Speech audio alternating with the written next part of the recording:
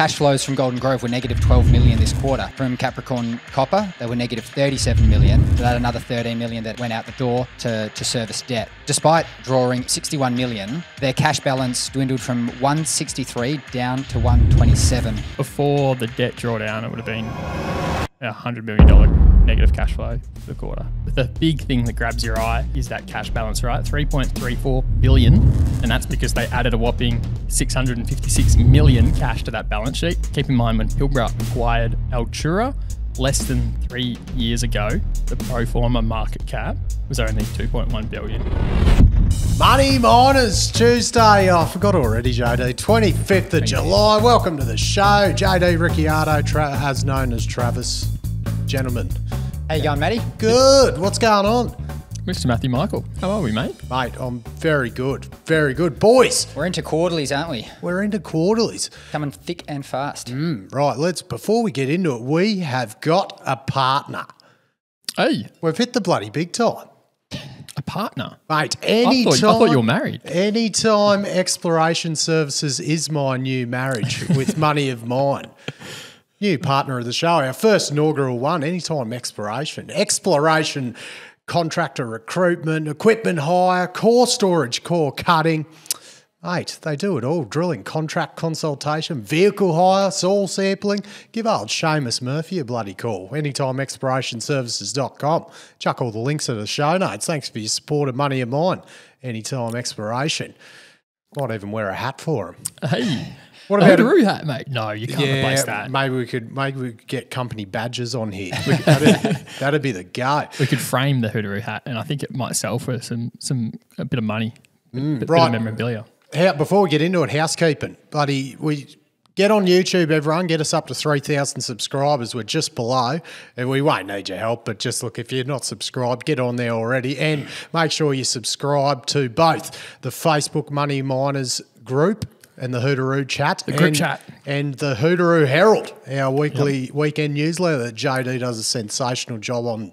All the links are in the show notes, Money Miners. Get involved in them all. It's all happening. Because we've got over 1,000 people signed up to the Hoodaroo Herald, and we've got nearly 500 people in the Hoodaroo group chat. And a couple of rip snorting episodes I'd recommend the Money Miners go back and listen to last week if you haven't. The Rick Rule chat absolutely went off its tits on the downloads.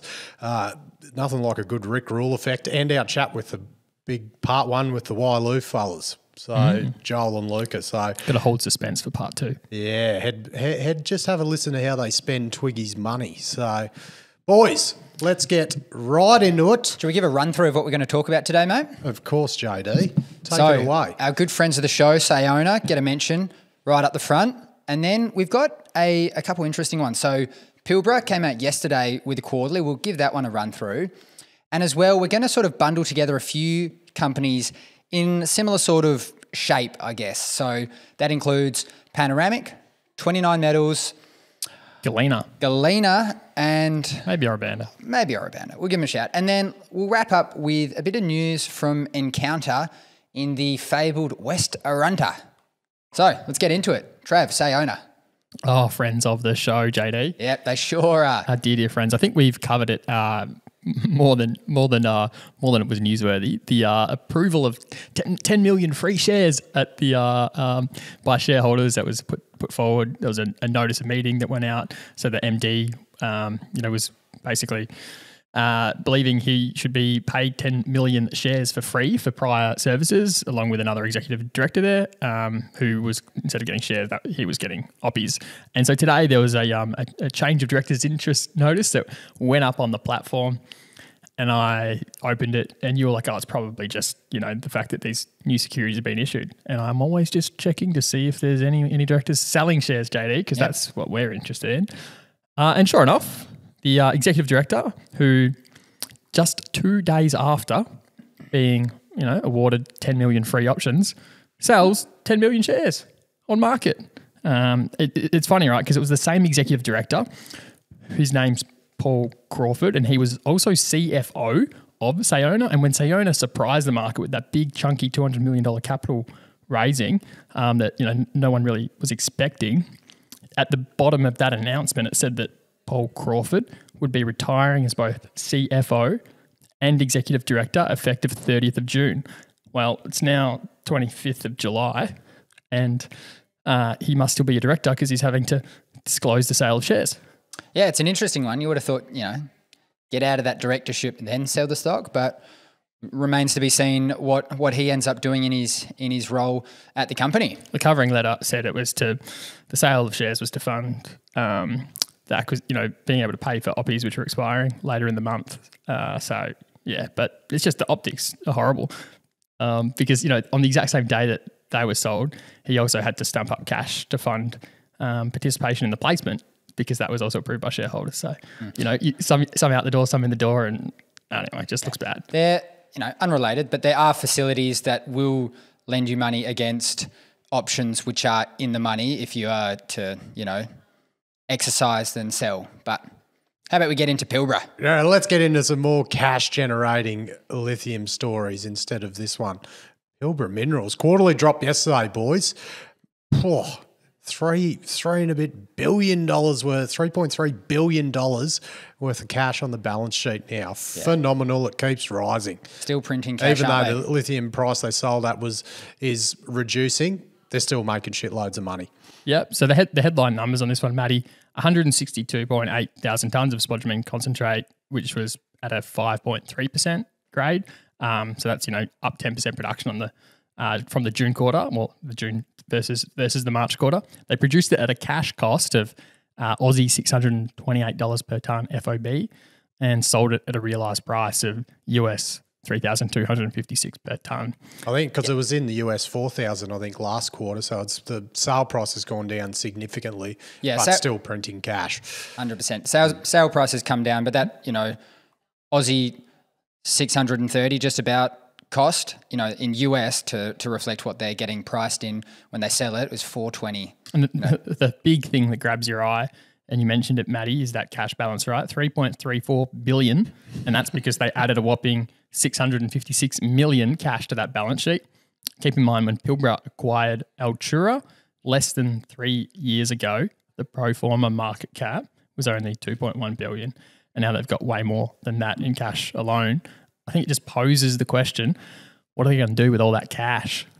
You're not going to say what I think. You're not going to mention those 3 letters, are you? The 3 letters? No, I'm not.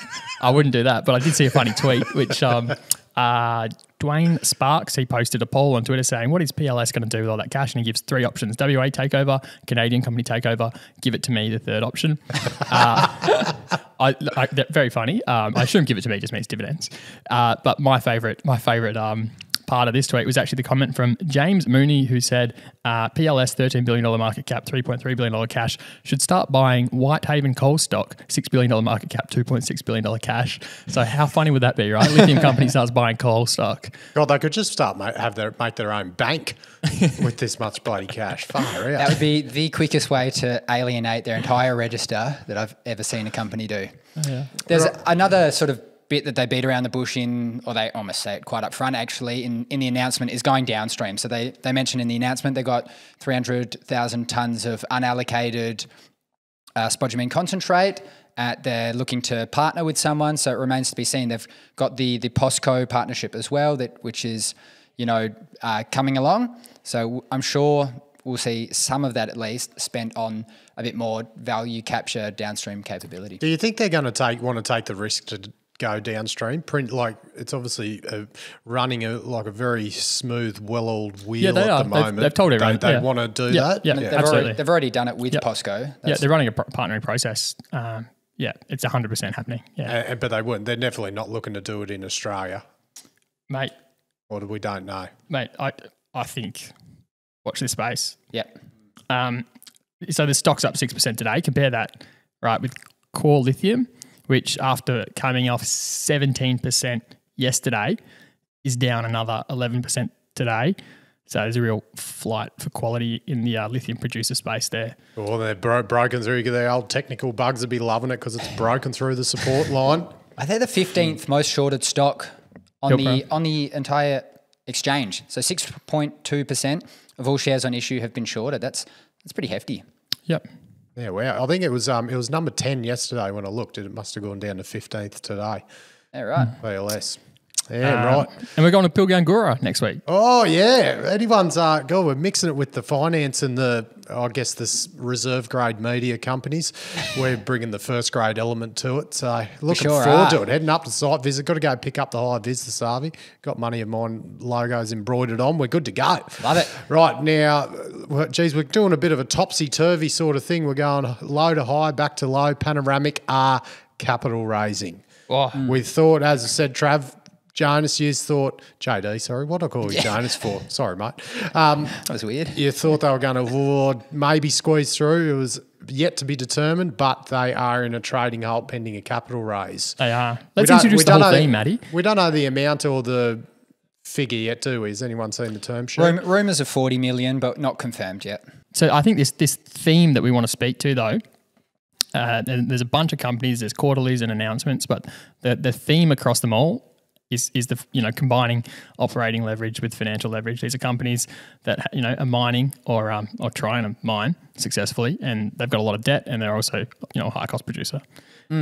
Let's start from the top. Panoramic. So we covered them starting beginning of June with the filter press issue, the famous filter press saga, and that looked like it could drag on, and we sort of hinted at a potential capital raising at the time.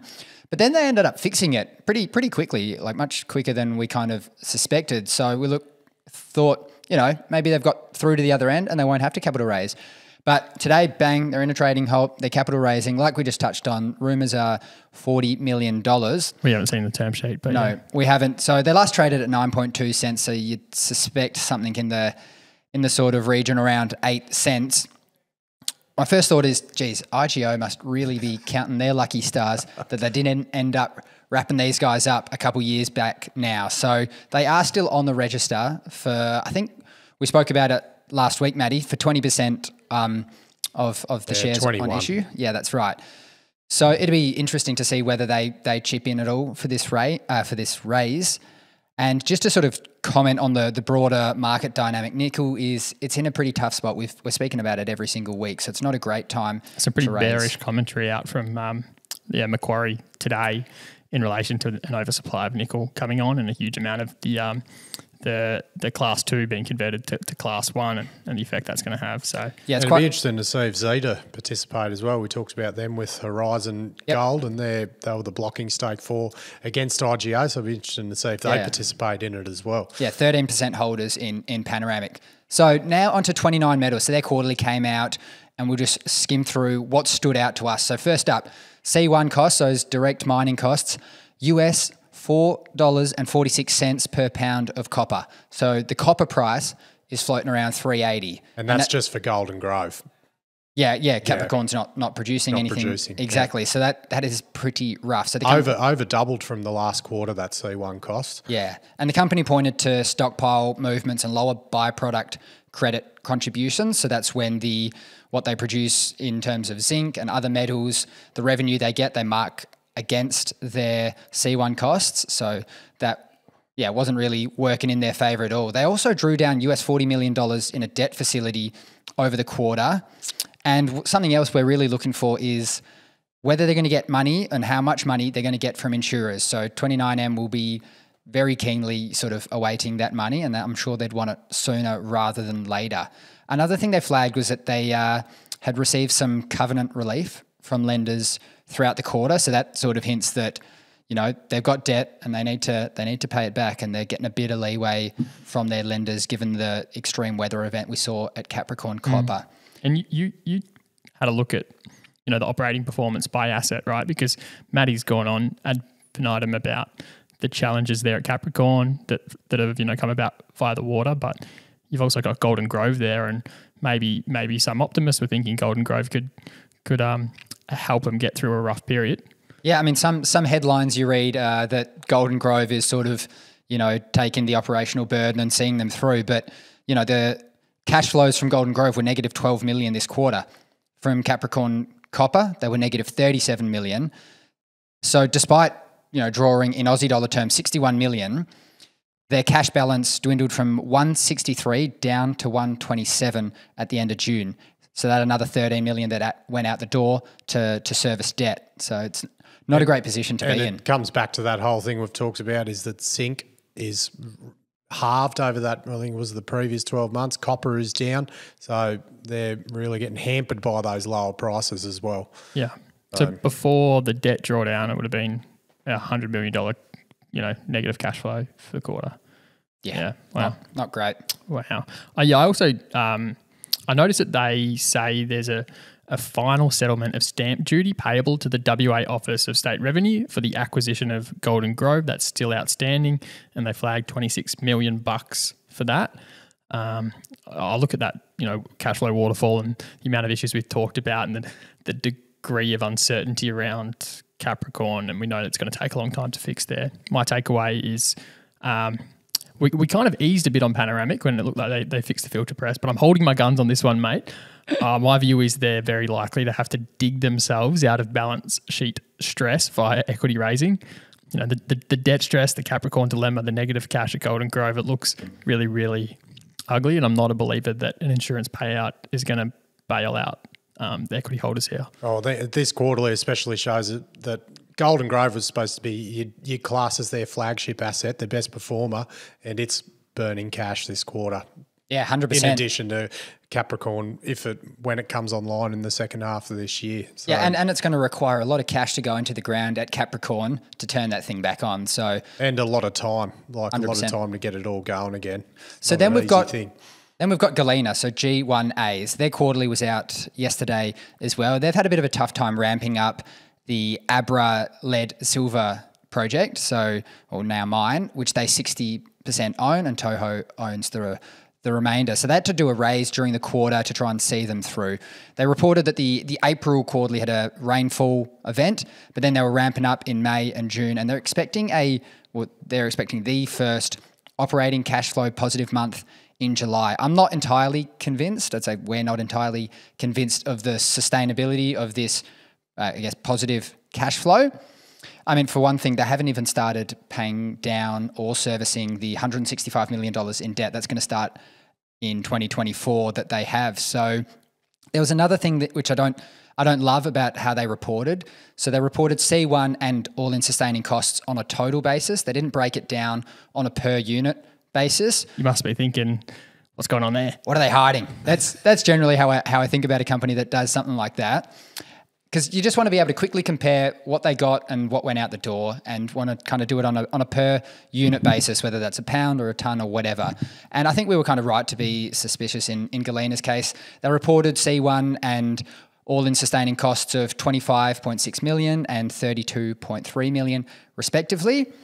And if you translate them into a per ton produced basis, you get Aussie 3,030 for C1 costs and Aussie 3,890 per tonne for all-in sustaining costs. And just to relate that to what the lead price is, the lead price is currently in Aussie dollar terms at 3,230. Wow. So, not making a lot of money. But then they've obviously got, then you add in the byproduct credits for the silver. No, that already incorporates it. The lead price, for that lead price, but... The lead price is the lead price on its own, but the C1 cost that you see there you net off has factored in the money that they've made from the silver against that. So that's after you've made X amount on silver and you subtracted it from that. I remember when we had TJ come on our show, and this was when they just executed the equity raise. We asked some relatively hard questions. And I think he agreed with our sentiment that everything needs to go right from here, and that was a couple of months ago. And this is the first real announcement we've had since they raised money. So I wanted to track a couple of operating metrics. And when they raised money, they came out with guidance for calendar year 2023, saying that they'd produce at a grade of between 6 and 7% lead. In the March quarter, it was 4.8%. The June quarter was 5.4%. So, that's an average of 5.1%. It's going to be, a massive uplift required to get that average grade to between 6 and 7% in the remaining 2 quarters of the year. Yeah, they did say they were expecting, even I think in the quarterly today, that grade to come up, and we'll be holding them to that. So if you look at the quarterly and see what the cash position did, start the quarter with 20.6 million, end the quarter with 19.3 million. So, you've gone down $1.3 million. But in that quarter, they'd received from raising $18.7 million. Yeah. And the scary bit is the debt, all right? It's $166 million in debt to Taurus there, and those repayments kick in 6 months' time, or repayments on the principal, that is. So, yeah, I mean, like I think that they need their lender to be flexible with them, give them some flexibility. If for equity to sort of keep things going another day, that's my general feel of things. You can never be too sure that that's going to happen, right? But yeah, looks tough. If they have another quarter like this, if Q1 this year is the same as Q4 that we've just come out of, they'll have pretty much $0 because the raising. Yeah. So they're pretty much what they raised 18.7 and still went down. So they lost. What they lose 19. They lost 20 million from operations. Yeah, that's right. They lost so 20 if they million. lose 20 million again, they're going to be out of cash. Yeah. Given to give them the benefit of the doubt, they are in that ramp up phase. So you would expect operations to improve, but operations have to improve. Yeah, and you heard it in the sentiment we had, like with TJ. There was a lot of talk about learning. We're learning lots about the ore body, right? It's the kind of phase where you don't have time to learn anymore because you got to pay back your debt. You don't have the money to learn. Yeah, exactly. You don't have the money, you don't have the cash, but unfortunately, they're enduring a lot of this learning now because they had to spend a lot of money to get close to that ore body. So what's that going to look like if they've already had that raise that was not a good thing? Yeah. Imagine if they have to tap the market again and couple that with the $166 million of debt to Taurus. Yeah, it looks ugly. I remember TJ kind of alluding to if things went that way. He sort of alluded to corporate alternatives and highlighted the strategic importance of the ore to Toho's smelter. So I think he was alluding to Toho. If things got dire, Toho might take us out. I'd be struggling to believe that Toho is going to, be sympathetic to equity holders. They just buy it out of administration potentially, at a cheaper price. Right, common themes for these, Trav. You can pretty much bundle them all together, and we'll even add a bit of a comment for Ora Banda as well because their quarterly come out as well. Yeah, let's fit it in. How do you tie it all together? There's some pretty similar themes here. I reckon, Matty, touch on what you saw at Ora Banda first, and then we can sort of tie them all. Yeah, so Ora Banda, they've got what used to be the Eastern Goldfields. We've seen that saga that went into administration in the Davyhurst mine. So look, they lost 13.8 million this quarter on their operations. They've lost 33 million on operations for the year, but their cash position has improved because they raised 30 million bucks, but that was to develop the Riverina underground mine. That was for the use of funds. But look, they're still producing from their open pits. They've still got their mill on, and it's running at $3,000 an ounce all-in sustaining cost. And JD, you talked about it the other day, all-in sustaining cost isn't the full piece of the pie. There's still a couple of slices left once you actually go up into the corporate all-in costs. It's well above that. So look, yeah, overall their operation at the moment is losing money for what they're producing. Should have they turned the mill off while they were developing if you're still losing money? Hindsight's 2020, isn't it? Hindsight's 2020. Tying them all together, I mean, less so with Ora Banda, but more with Panoramic, 29M and G1A. You've got companies that are leveraged and highly leveraged in some cases. They've got, razor-thin sort of margins. Like you sort of said regarding Tony James, the MD of Galena's comments, they need a lot of things to go right. Mm-hmm. So it's... Ora Banda's the only one that doesn't have debt there. Yeah. And they're unhedged, I'm pretty sure. Yeah. Because their realised price was $29.40 or something. Yeah. So but they do have that benefit. Yeah. But there is that 1% royalty that goes out for them to Hawke's Point. Yep. Yeah. So for perpetuity. Another thing these companies have pointed to is the weather. So the weather is something that hasn't gone in favour of 29Metals.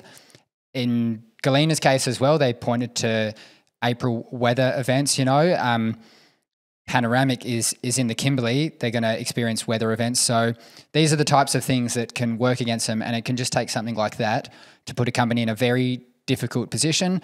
And, one option on the table, which Panoramic have exercised today, is having to do a capital raise, which is obviously dilutive and can be very dilutive to existing shareholders, to try and see them through to the other side, to when they supposedly see costs come down, they can operate at a profitable level. But I mean, other things that can go wrong, you can have cost inflation, which we've seen, which has been working against these guys.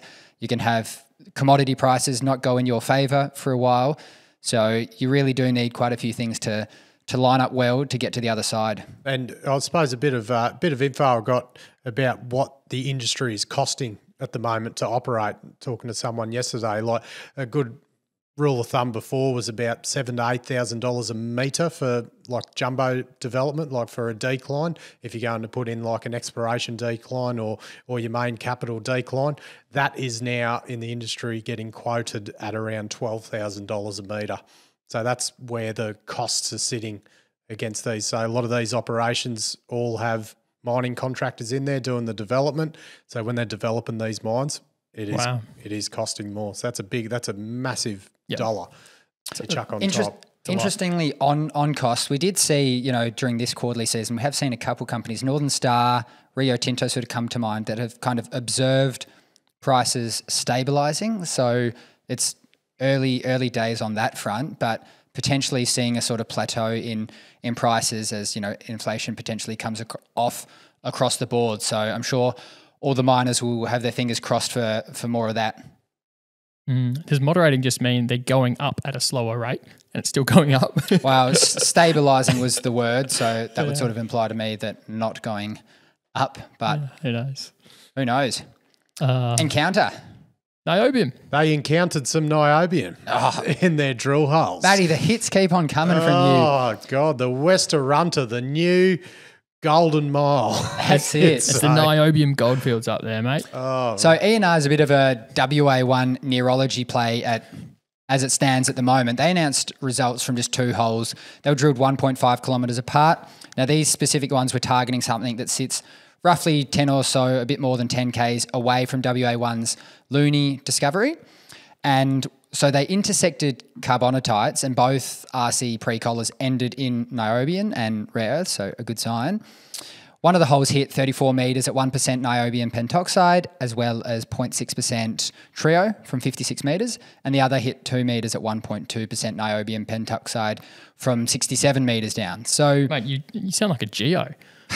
Just rolling off the cuff. So both holes have only had assays for that first bit, that RC pre-collars, and they're waiting on the assays for the diamond tails at the bottom there. And they've also done another 6 diamond holes, which we're expecting assays from this quarter. They also announced an 80 to 100 hole RC drilling program that'll commence in August. So they did a raise a couple months back now, so they're cashed up. They got a bit of a grant from the government too. So that was to drill the diamond hole. Exactly. Yeah. Yeah.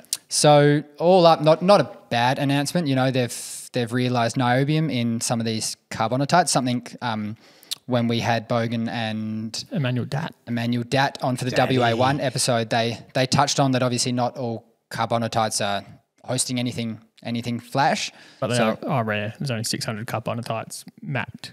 Yeah. So an extremely low percentage of them contain niobium. Yep. Yeah, so they've got hints of niobium, and you can just look at their presentation. They've got multiple targets that they're sort of looking into. I think it's interesting to compare WA1 with Encounter, and specifically on a market cap basis. So WA1, 230 million, Encounter 190 million.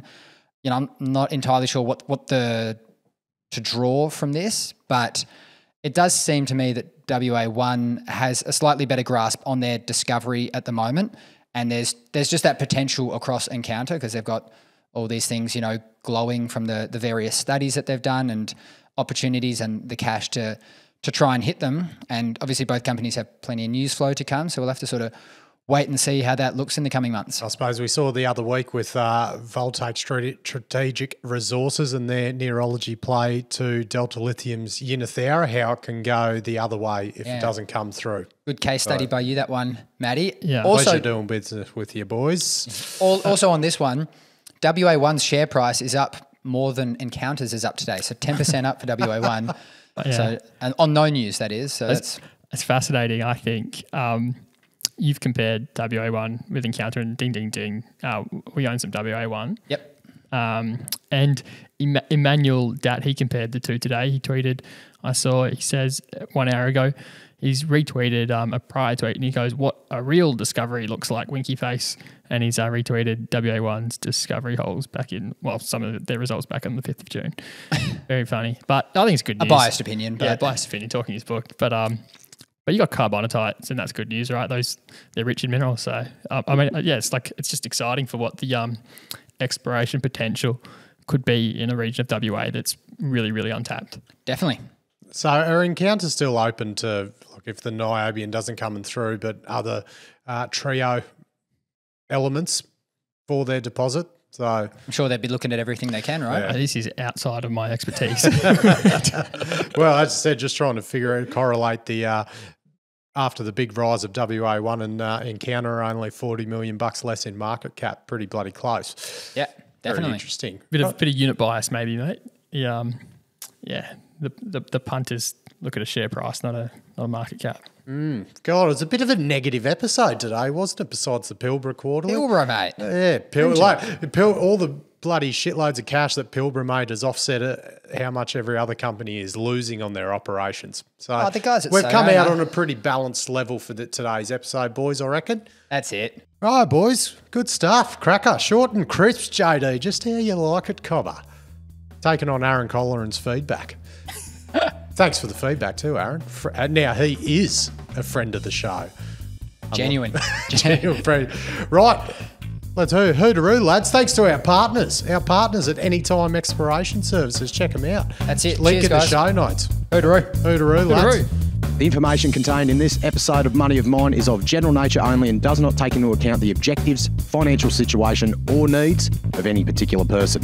Before making any investment decision, you should consult with your financial advisor and consider how appropriate the advice is to your objectives, financial situation and needs.